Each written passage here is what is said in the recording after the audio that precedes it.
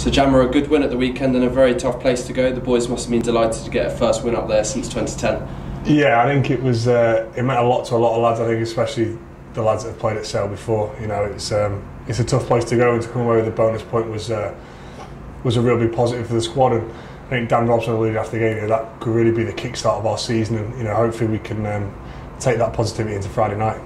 And despite the bonus point win, there are still plenty of things to work on for this week, aren't there? Yeah, massively. Now, I think we've not had a complete performance this year.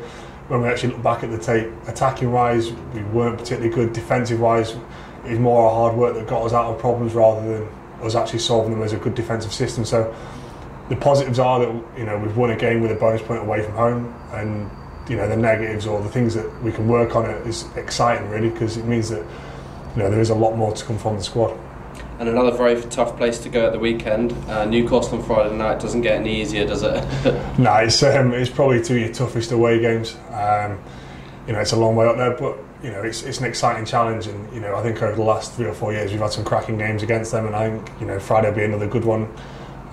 You look at the form they've brought over the last sort of 12, 24 months. They've been a team that's really improved, and you look at top 4 last year, they deserve to be there, and you know, they're another threat again this year.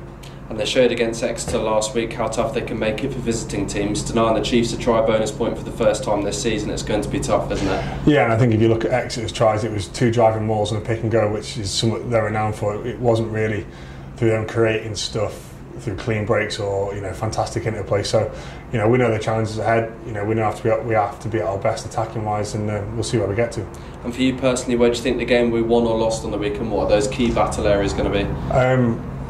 Obviously, being in the pack, you know, you look at their tape. They're a big physical pack. They're a well drilled pack. They've got a lot of lads that are probably underrated around the Premiership, but are actually, you know, quality players. And I think if we can get things right there, then you know, we're halfway to winning the game. But you know, it's a big challenge all round. And it'd be nice to go into the game back at the Ricoh against Gloucester with 2 good away wins and start to build some momentum for the season. Yeah, definitely. I think if we can come out of that 6-game block and be more wins than losses, then it really sets us up nicely going into those Europeans. But you know, we know the challenge starts this weekend. Good luck on Friday. Thank you very much.